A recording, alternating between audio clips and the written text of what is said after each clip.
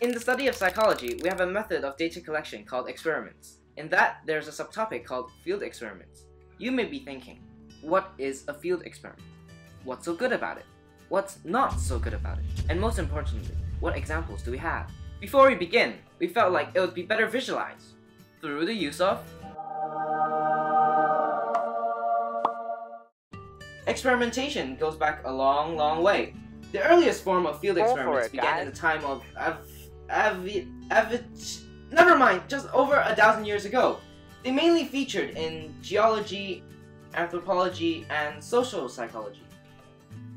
Carrying out experiments out of the lab, free from scientist intervention.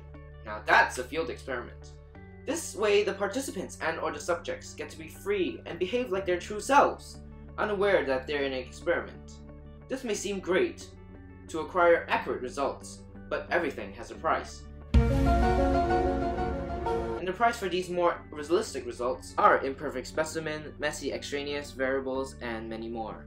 So you know that experiments exist. Another method of data collection is studies that involve observation. Psychological studies are scientific studies observing the behaviors and mental process of a person or a group of people. Field experiments and lab experiments. The main difference is that field experiments don't have a controlled environment. So, what's so great about field experiments? First of all, high ecological validity can be obtained. The results of the field experiment can be directly linked to the real world, whilst lab experiments can't always do that. Don't you just hate it when your participants that humbly volunteered don't fit your description? Then fear not, as field experiments are on the way. Field experiments don't have sampling bias problems, as all results help the final conclusion, and thus establishes a larger set of conclusions. Now, you may be thinking, wow, so many strengths! There must be some sort of weakness for field experiments, right? For starters, the control over extraneous variables is close to zero. Also, doing a follow-up research on the study is near impossible. It is a bit unethical, but everything comes with a sacrifice. Now you may say, what I'm saying is very vague, and you need concrete evidence and examples to understand properly. Luckily, we're not Trump, so we came prepared. The first example we'll be looking at is a study done by Jacobin van Apeldoorn and Arthur Schramm. Their study's hypothesis was that a service request sent from a serving profile has a higher probability of being rewarded than a service request sent from a neutral profile. The problem was that many ethical guidelines were not followed. There was no right for the participants to withdraw, and there was the use of deception, meaning they were not told exactly what was going on. This is unavoidable in field experiments because researchers need the ecological validity and cannot tell their participants what they are doing, or else it ruins their genuine response and everyday life. This is the dilemma of a field experiment. To get the real results, the participants don't get to know the full picture. The results of the experiment can be used immediately. It doesn't have to be generalized like other lab experiment results. Also, the behavior of the participants were more genuine because they simply treated it as daily life. Thus, the researchers are not giving them the option to pretend. So let's go back and take a look at the study. In order to test their hypothesis, they created 4 cells, a mix between gender and nationality. The 4 cells are then applied for each of the serving and neutral profiles. In each profile, self-reported experience and a set of 10 references from fake users are added.